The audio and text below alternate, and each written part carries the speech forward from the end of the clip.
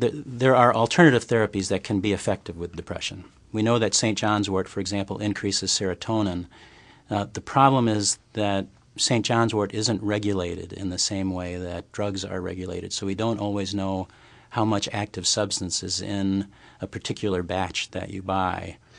So I guess I'm always a little wary of why someone would increase their serotonin with St. John's wort, which isn't as well regulated, versus a medication that is more regulated.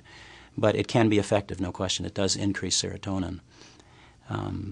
There are lots of studies going on looking at alternative treatments for depression, because depression is so common and so many people would prefer not to have to take medication if they can avoid it.